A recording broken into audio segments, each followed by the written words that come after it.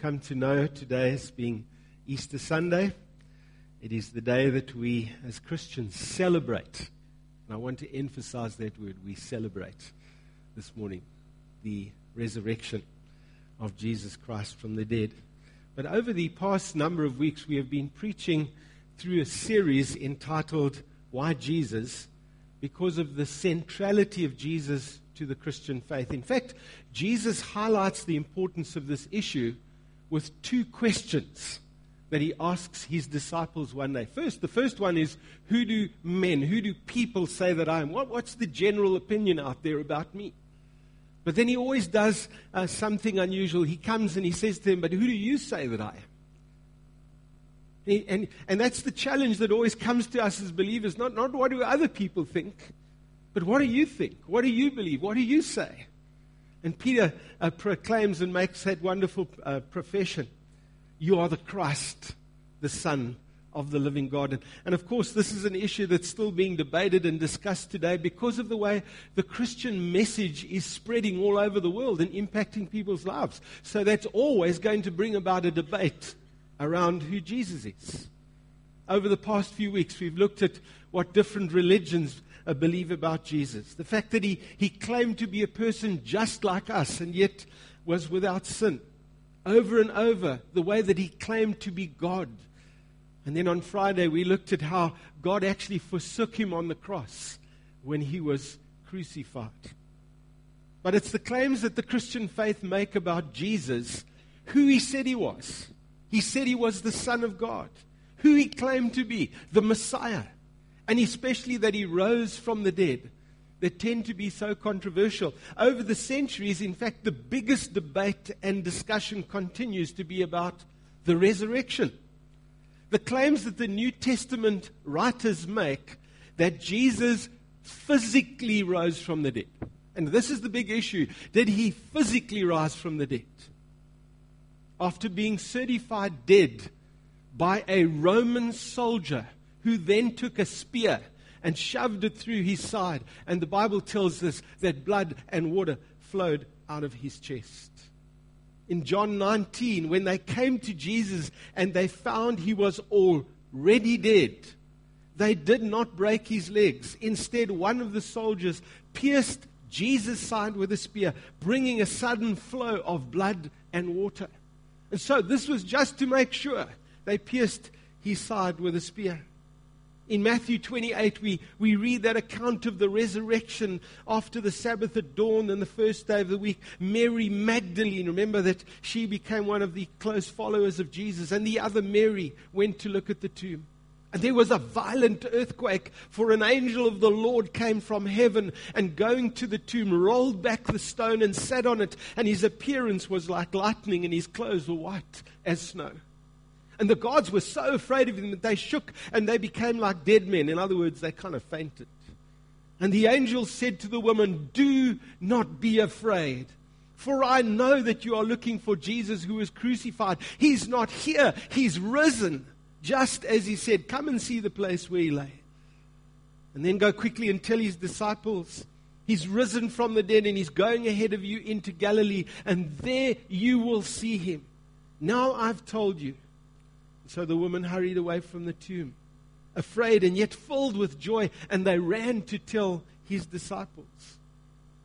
And you know, when I look and when I begin to read, and as I begin to investigate and explore, the reason that there is so much first-hand evidence for the resurrection in the Bible is to ensure that while from a human point of view, the physical resurrection of Jesus sounds really far-fetched, it can be verified. It can be investigated. It was not the figment of someone's overactive imagination. In fact, the resurrection is so central to the Christian faith that virtually everything that Christians believe is a waste of time if that's not true. When Paul was writing to the Corinthian church and he saw that they'd begun to embrace some of the teaching of the day, he has to say to them, if there's no resurrection of the dead, then not even Christ has been raised. And if Christ has not been raised, our preaching is useless and so is your faith. Friends, here's one of the things that struck me about that scripture. When we doubt the resurrection without realizing it, it undermines everything that we begin to believe. The Corinthians weren't aware of it, and so he has to spell it out. He has to say to them, I want you to realize that when you start embracing other teaching, it starts to impact your very faith, the very core of your faith. More than that, he goes on to say, we are then found to be false witnesses about God.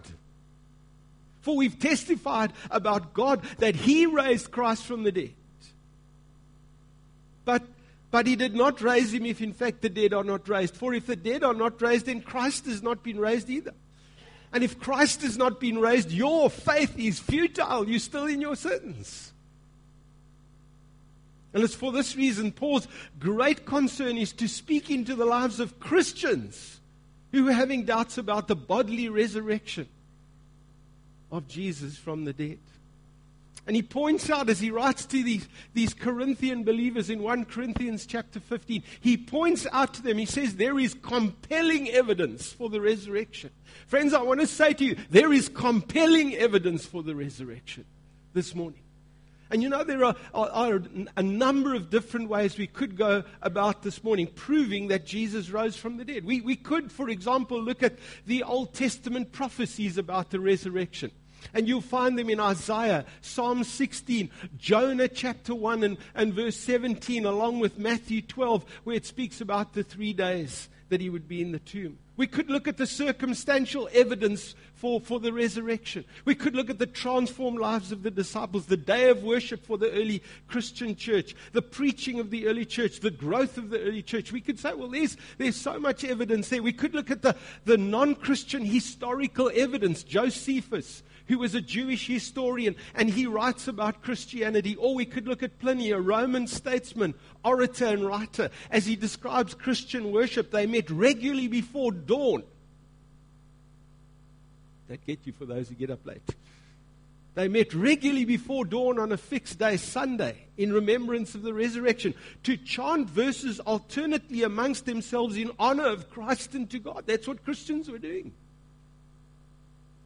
I mean, people were serious about what they believed. Even so much so that secular historians would recognize and notice what Christians were doing. But I think, and for me this morning, some of the most compelling evidence comes from the people who actually claimed that they saw him alive.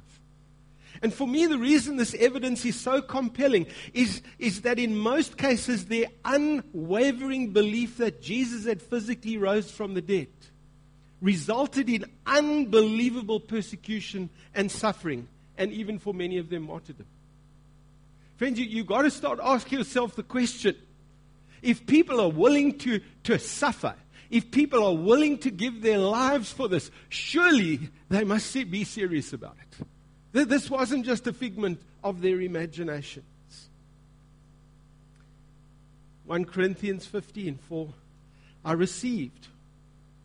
what I received, I passed on to you of first importance, that Christ died for our sins according to the Scriptures, that He was buried, that He was raised on the third day according to the Scriptures, and He appeared to Peter and then to the 12, and after that He appeared to more than 500 of the brothers at the same time, most of whom are still living, though some have fallen asleep. In other words, they died. And then He appeared to James, then to all of the apostles, and last of all He appeared to me also as to one abnormally born. He appears to Peter. Who's Peter? Here's the one who's publicly denied Jesus. Here is the man who comes to the end of his life and he's about to be crucified for his faith. And he says, crucify me upside down because I'm not worthy to be crucified this right way up like Jesus was. In Luke 24, it says that they got up and returned at once to Jerusalem, and they found the 11 and those with them assembled together and saying, it's true, the Lord has risen and has appeared to Simon. Here's a man, one of the men. The 12, Paul says that he appeared to the 12. You and I all know this morning, most of the 12 were martyred for their faith. We've got Thomas. You remember Thomas? He's the one who refuses to believe. He says, you know what, even though you're all telling me That you've physically seen Jesus. Unless I put my fingers here, and if I'm able to put my hand where they stabbed him into his chest, I'm not willing to believe. And then Jesus appears to him as well. Here's the man who was really struggling to believe that there could be a physical resurrection of the dead. And afterwards, he's totally convinced. You remember James, the brother of John, is put to death by Herod in Acts chapter 12. You've got James, the half-brother of Jesus, who becomes the leader of the church in Jerusalem. Remember what it says about him in John 7 and verse 5. Even his own brothers didn't believe in him. Here's somebody that got converted who wasn't a believer.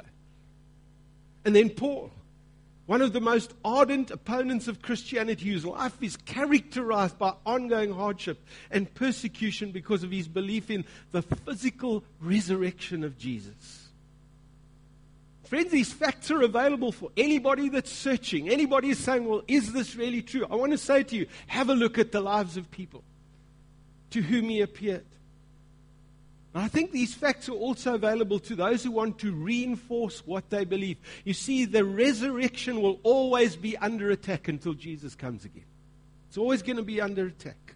There will always be skeptics who question what Christians believe. And because the resurrection will always be challenged by those who disagree that it is even possible for someone to physically rise from the dead. You see, the resurrection of Jesus is foundational to the Christian faith. What had happened in Corinth, to the Christian community in Corinth, that some people had started to embrace the teaching of the day about the resurrection of the dead. When Paul is writing, he's speaking into a vacuum here. He's addressing what people had started to believe in the church. And what they were saying was that the human body was considered to be a prison. And as such, death was actually welcomed as deliverance from bondage. And this skepticism about a physical resurrection had spilled over into the church. People saying, well, yes, there's a spiritual resurrection, but your body just dies. And when we read in 1 Corinthians chapter 15, what we're reading is Paul's response to what was happening in Corinth. The fact that Christians were embracing the teaching of the day was impacting their faith and their outlook on life. Friends, when anybody starts to doubt the basics of the Christian faith, it starts to have an impact on our faith, our outlook on life, our belief in what happens after we die, the future, Jesus coming again. It all starts to be affected, and he's deeply concerned as an apostle, not just because of what they're believing, but because of the impact of what they believe. We've read those scriptures together already this morning. How can some of you say there's no resurrection from the dead? If Christ's not been raised, our preaching is useless, and so is your faith. If the dead are not raised in verse 15, then Christ has not been raised either. And if Christ has not been raised, your faith is futile. I want to say, if you've got doubts about it, it's affecting everything. You know what I've realized today is Christians are facing the challenge of the amount of information the digital age has made available to them. You see, I have a suspicion that people have started to find truths from other places that are invalid. I'm currently reading, and if you get a chance and if you're taking notes, you may want to get a hold of this book. It's called The Next Story, Life and Faith After the Digital Explosion. And the author attempts to explain how life and faith has changed with all the information and media that we're being exposed to. Do you know that there are almost 2 billion human beings who are connected to one another via the internet at the moment? And literally, there are hundreds of millions coming online each year. That's what you and I are being exposed to. And the result is that Christians have to learn to think a lot more critically and biblically about the new realities brought about by this technology. I want to give you an example of this, and I want to apply it to what Paul is proposing about the bodily resurrection of Jesus. In one of the chapters, the author addresses the issue of truth and authority, where Christians have to be a lot more discerning about what they embrace as truth. Today, if you've got a question or an issue to resolve, the immediate response is, Google it. You got it. You got it. He goes on to show that and what he calls the Google, you know what the Google search engine is? Do you all understand what it means? It's that little program and what it does when you go onto Google and you type some name in there. He calls it truth by relevance.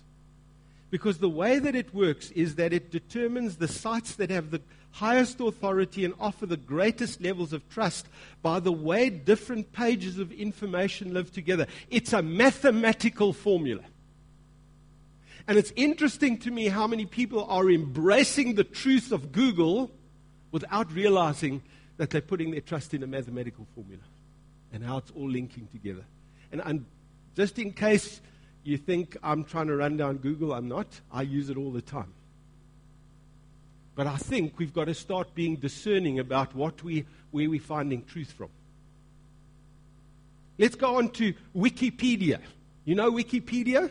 It's the electronic encyclopedia, online encyclopedia. He calls it truth by consensus because almost anyone can edit and update an article on Wikipedia. I didn't actually know that until I was reading this. Anybody, if you find an article on anybody, you can actually go in and you can actually update that. And so it's the consensus of people that adds value to this online encyclopedia. So somebody could put something there without you being able to check the facts. You take that as solid information and truth, and we hold to it. And so when we are searching for truth on the internet, what we are saying is this offers to us an option of just one of many different truths that might be out there. And I want to say this to you because what was happening in Corinth, I want you to hear, they were beginning to embrace the teaching of the day in their community and their culture. Friends, we are being bombarded with information. I believe Christians have to stop for a while and ask ourselves what's truth and what has authority in our lives. You see, it is the resurrection that confirms the preaching and teaching of the New Testament writers. It's the resurrection. If Christ has not been raised, our preaching is useless, and so is your faith. More than that, we are found to be false witnesses about God, for we have testified about God that He raised Christ from the dead. And although the Christian faith is under attack by some of the most brilliant minds in the world today, I want to say this to you. The facts still speak for themselves. You know why? Christianity is built on facts. It's built on historical facts that can be checked out. It's not just a pie in the sky number of ideas that we're holding on to. There are actually facts that can be tested and verified. And all I would like to ask you, if you are skeptical or you have doubts about the Christian faith this morning, start by investigating the resurrection.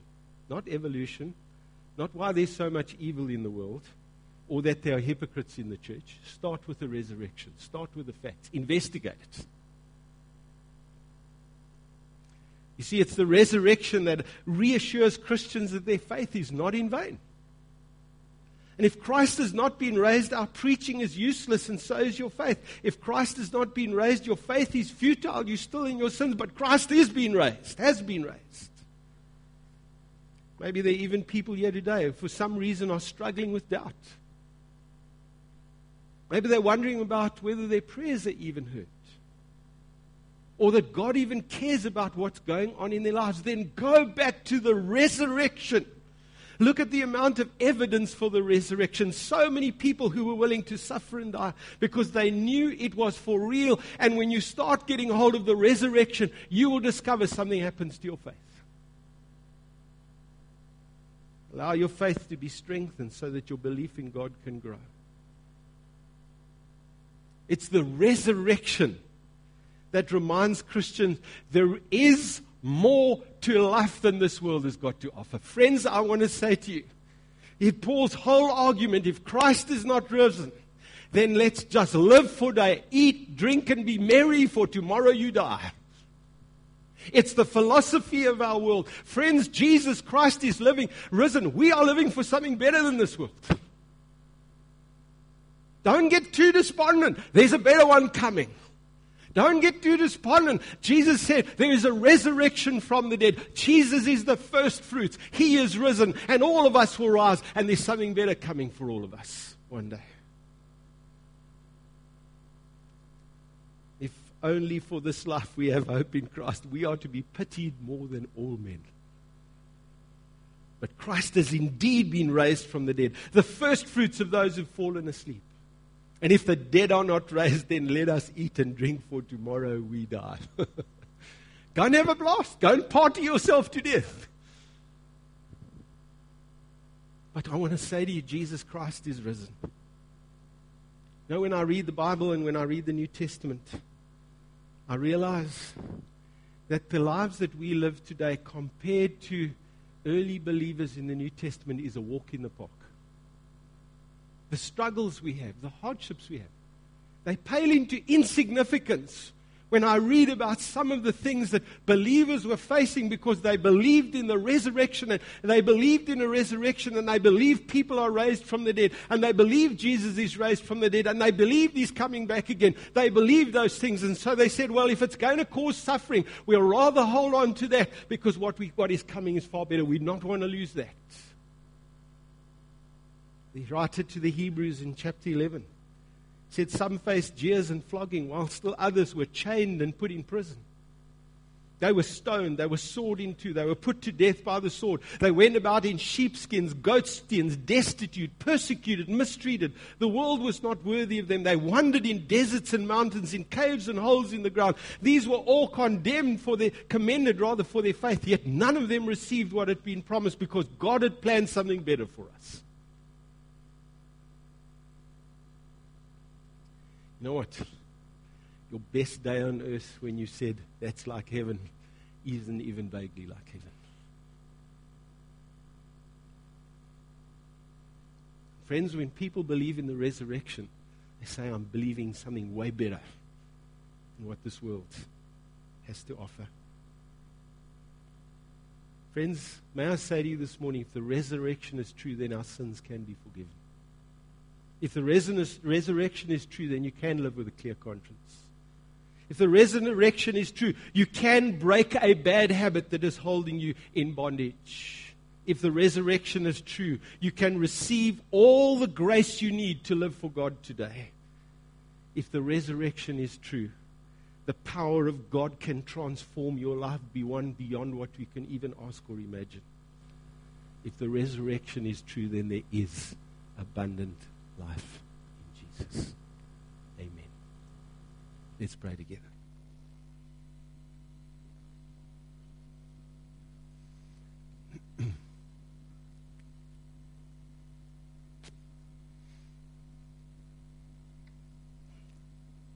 This morning, as we've been focusing on the resurrection and the reality of the resurrection, there might be somebody here who's saying, I just want to surrender my life. I want to embrace Jesus as my Lord and Savior. And there's a very simple way in which we do that. We do that by praying. And as we pray, we put our trust in what Jesus has done on the cross, His death and His resurrection. And there may be people here this morning. God has just been opening your eyes. The Lord has been speaking to you. And you just sense, today is my day.